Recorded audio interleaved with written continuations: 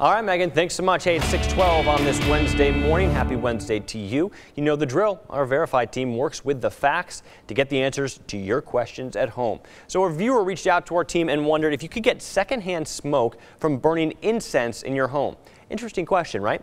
Well, for this one, we looked at the study from the European Respiratory Journal that looked at more than 3,700 school children exposed to incense and found an association between incense and asthma symptoms. And another study published in the Environmental Chemistry Letters also made a startling find. Researchers concluded inhalation of incense could be more cancerous than even smoking a cigarette.